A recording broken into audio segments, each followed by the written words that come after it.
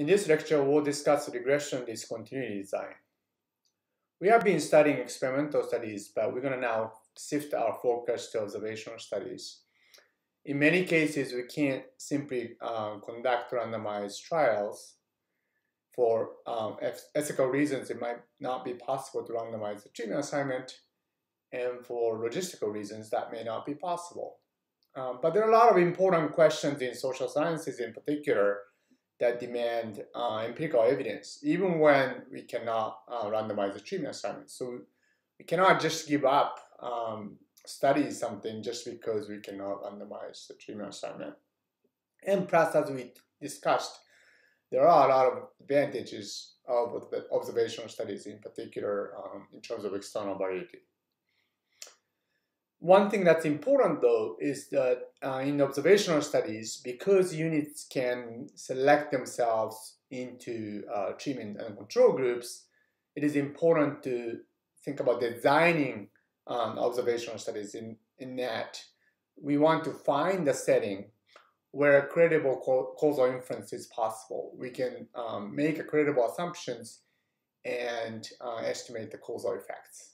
Since observational studies by construction, researchers cannot intervene, so we have to find the setting where such credible causal inference is possible.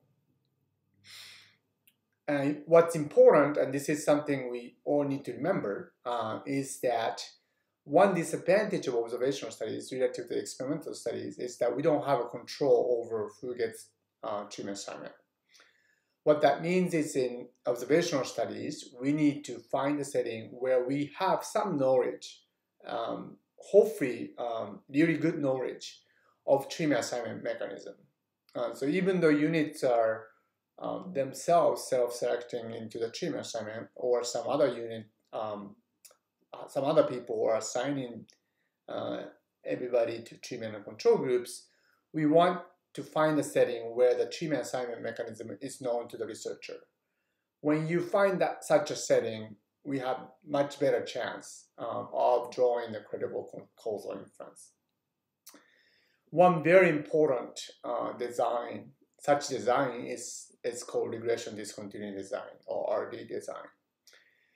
In the sharp RD design, which I'll discuss in this lecture, the treatment assignment is based on a deterministic rule, and that rule is known to the researcher. So this is extreme setting where we have full knowledge of the treatment assignment mechanism, even though we have no control over who gets the treatment, but we know how the treatment is assigned. And it's actually a deterministic rule as opposed to some probabilistic rule. We're also going to study this in this module, fuzzy RD design, where the encouragement to receive treatment is based on the deterministic rule, as opposed to the treatment assignment itself. And you can already probably see that we may use some instrumental variable techniques here to analyze such a design. This RD design originates from a study of the effect of scholarships on students' career plans that's going back to the 1960s in educational studies, and recently have been becoming a lot popular in social sciences. Okay, let's look at the details of RD identification, RD design identification. The estimate, the causal quantity that we would like to estimate, is the average treatment effect at the threshold, xi equals c. So conditional on xi equals c, what is the average treatment effect? In the figure, this represents this is represented by the green line, the gap between y of 1 and y of 0, mean of y of 1 and mean of y of 0 at the threshold 0.5 in this case. Okay, so what is the assumption that that's required to identify this quantity? The key assumption is that conditional expectation of the potential outcome, y of t, is continuous in the forcing variable x for both t equals 0 and t equals 1. Okay. Intuitively, what this means is that nothing else that matters to the potential outcomes is going on at the xi equals c. So that the threshold, there is no gap in the line, conditional expectation line, of y of 1 and as well as y of 0. So in the figure, you see that black line, which is the identifiable quantity. For on the right, you observe the observation on the right are the treated observations. So you observe y of 1, so we can identify the mean of y of 1 given x. That's the black line. And that line extends to the left, but it's in the dotted red line. That indicates it's not observable, it's not identifiable. So there's no gap when you go from the black line to the red dotted line crossing the threshold. Right? So that's what the continuity means. The same thing applies to y of 0 line. The y of 0 is observed on the left side of observations, because that's the control observation. So we can identify the average conditional expectation of y of 0 given x democratic vote share. However, as we cross the threshold 0.5, we can no longer observe y of 0. So that's indicated by the blue dotted line. However, the assumption is that there's no gap. There's no vertical gap when you cross from the left to the right. Okay, so that's what means continuous.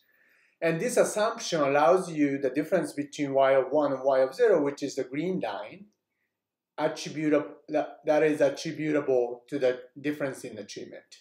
If there's something else going on other than winning election when the vote share is 0.5, then that difference may not be due to the electoral victory. It could be due to something else.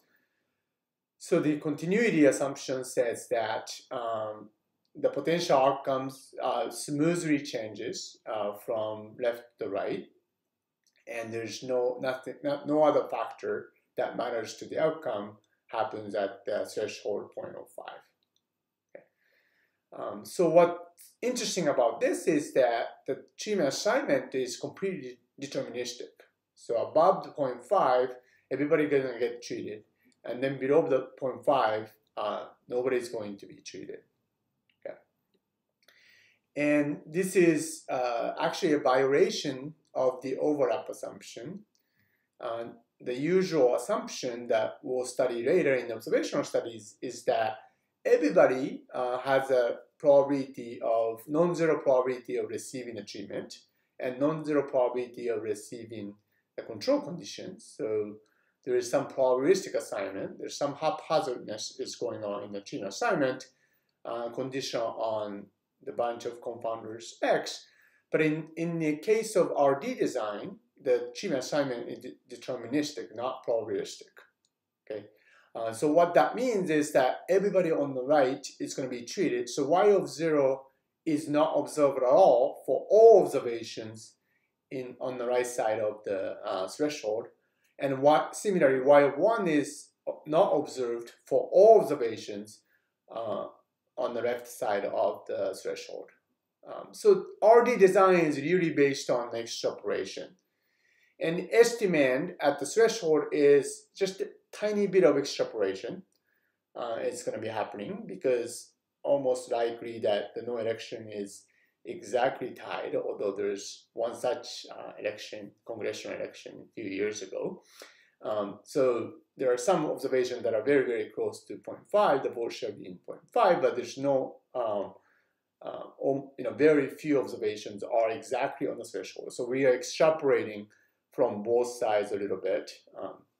And beyond that threshold, it will be a complete extrapolation because the treatment effect at the other parts of the graph will be decided by the black solid line, which is identifiable, and the dashed lines. The difference between those two lines, the dashed lines are the ones that you cannot identify because there's no observations in that region. Okay, so we have to sort of think about how much we are willing to extrapolate, and the assumption only allows you to identify the average treatment effect at the threshold. Okay, so clearly the advantage of RD design is the internal validity. So as long as we know that there is a deterministic treatment assignment, and we know exactly what that rule is, and we can assume that conditional expectation of the potential outcome is continuous, nothing else is going on at 0.5, then we can say that we can estimate this average treatment effect at the threshold with we can obtain a credible estimate of the quantity that we're interested in. However, the disadvantage is clearly the external validity, because this estimate is only applicable at exactly 0.5. So it's like, what would be the treatment effect if there was a tide reduction? Yeah. And as we generalize this quantity farther away from the threshold, that's going to have to rely on extrapolation, since we're going to start using the parts of the data that there's no observation that's available.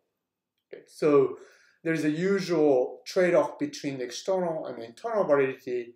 In this case, it's extreme trade-off, because there's a lot of emphasis on the internal validity, but the actual quantity that you're estimating is only narrowly applicable. Okay, so once we make this continuity assumption, how are we going to estimate the average treatment effect at the threshold? Well, we basically run two regressions, one from the above and the other from below. Okay. So first we take the treated group and regress observed outcome y, because we observe y of 1, and we regress that on the forcing variable x. Okay? And then we take a limit to the threshold. So that basically essentially means that you estimate that conditional expectation function and then extrapolate it to the threshold. We do the same thing for the control group. We observe y of 0, hence we can regress y of 0 on x, the forcing variable, and then from the below you're going to extrapolate right up at to the threshold, and then take a difference between these two quantities, which will give you the estimated average treatment effect at the threshold. Okay. The most standard way of doing this is to run simple linear regression. So you simply regress y on x. Usually you subtract the threshold so that alpha estimate of alpha intercept is going to be the estimate at the threshold. Okay. And then you do that for both from the above and from below, and we take some window. Okay, we take some window. We don't use the entire observation typically, and we use small window around the threshold, and then run the simple regression. So in the case of cross directions, typically researchers would take, say, plus minus 2 percentage point window, and then run the simple linear regression within each window. Okay. You can run two separate regressions like I described, or one single regression with 4 interactions. It's the same thing, but you can run 4 interacting with the treatment and the control group, so you have 2 intercept estimating separately. Okay. Now the question is, how should we choose a window in the principal way? So as I said, often researchers will pick, say, plus minus 2 percentage point, but the estimate is going to depend on how wide that window is going to be around the threshold. So it's important to think about what the window size should be. The other thing is that we may be worried about whether simple linear regression is a good sort of linear approximation is appropriate. So you might want to use some kind of non-parametric regression to allow for the flexible functional forms. Now you might think that higher order polynomial regression, so including a square term or cubic term or of the forcing variable, might be a good idea. In fact, the figure that I showed you earlier may look like a fitting polynomial regression using the entire data, but it turns out that's a bad idea because it tends to be sensitive to the outliers. So if the observations away from the threshold is very, very extreme, that end up influencing the estimate at the threshold. And also it's often sensitive to the degree of polynomials. So how many degrees, whether you include a cubic term or even the higher order terms, it's going to change your results quite a bit. So we tend to avoid the approach of using the higher order polynomial regression, fitting that to the entire data. And instead, we try to figure out the choice of the window and try to figure out the fit in a more flexible form of regression. So the standard approach to our redesign is usually we're going to use something called local linear regression. So local linear regression is known to have a better behavior at the boundary than other non-parametric regressions such as Kernel regression. So what do I mean by that? Well, remember that we're trying to fit the two regressions, one on a treatment group and one on a control group. And using each of these regressions and estimate at the point at the boundary. Okay. So the challenge is that because there is no other observation on the other side, we want to use a method that estimates, minimizes the bias at the boundary point. And it turns out that local linear regression has that nice property. So what is local linear regression? It turns out it's just a weighted least squares regression instead of just a simple least squares. And as you can see, there are two regressions, one for the treatment group and one for the control group. I'm going to use alpha hat and beta hat as a least squares estimate. Plus and minus represents the one from the treatment group and one from the control group. So it's exactly the same regression that we have. And X is standardized by subtracting the threshold C, so that when the X equal to C, when you're predicting at the threshold, then you don't have to worry about the beta, and your estimate is going to be alpha hat. Okay, so that's basically the least squares regression here. Now the weights are represented by something called a kernel. Okay, and then kernel is a function of xi minus c, so the distance from the threshold of each observation, and h, which is called the bandwidth. Okay. And so each observation is going to have a weight, which is a function of the distance from the threshold xi minus c and the bandwidth h. And so there are different choices of kernel. One typical one is something called the uniform kernel. So uniform kernel basically everybody gets the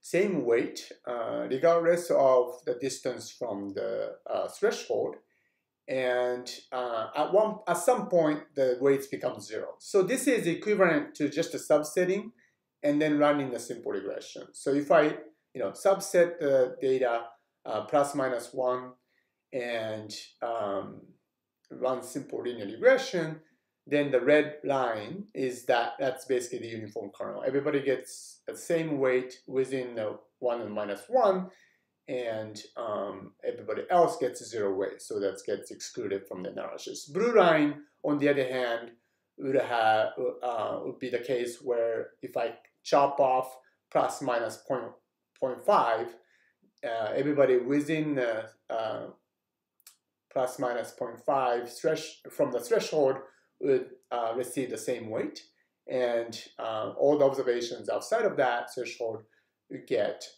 0 weight. Okay, so the uniform kernel, although it has a fancy name, it's the same thing as subsetting. And the H represents how big that how big that window should be.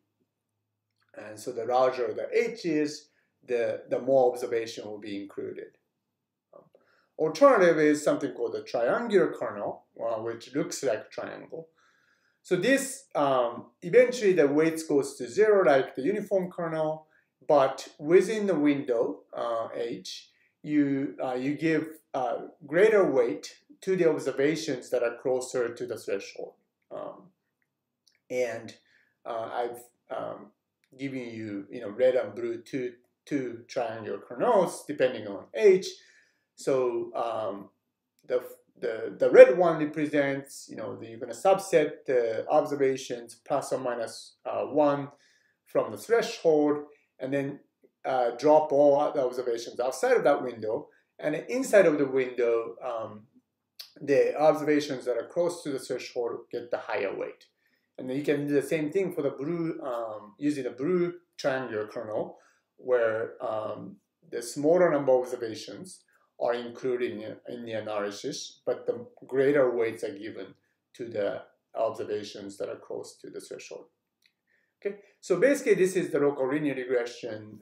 It's quite intuitive, and it has a property of having the smaller bias at the boundary. Now the question for this technique though is, what's the choice of h, right? Because if the h is infinity, then basically that's same as running the linear regression on the entire data set. So if the window is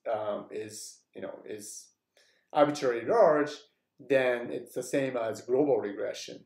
And so the key question is how small h should be. Okay. And so there's important work that's been done last 8 years or so. It's called the optimal bandwidth. So we're going to choose this bandwidth parameter h such that we can minimize the mean square error of the estimates. So here the mean square error is the estimated effect, is the difference between the two intercepts from two regressions.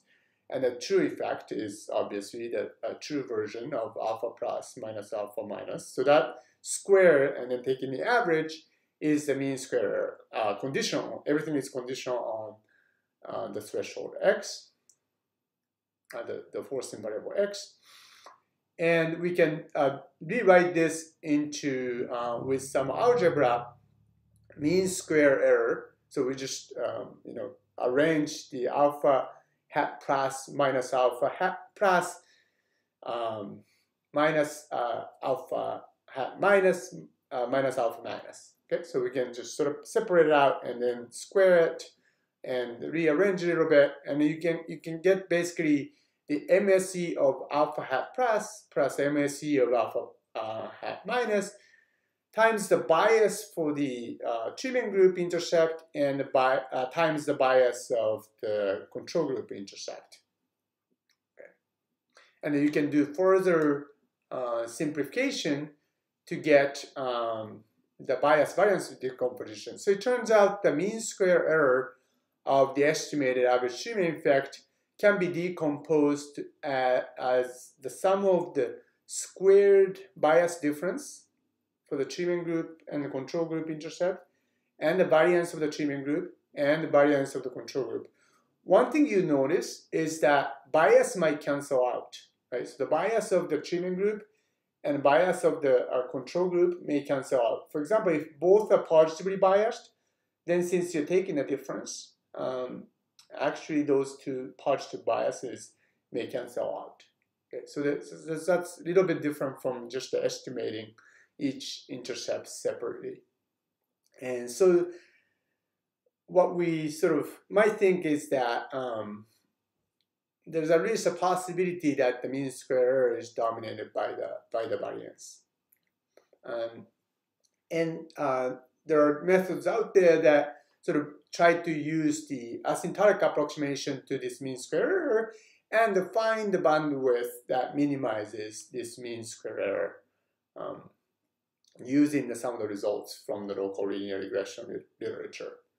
And there's also important refinements using the bias correction to get the better confidence interval coverage that was published subsequently after the original article.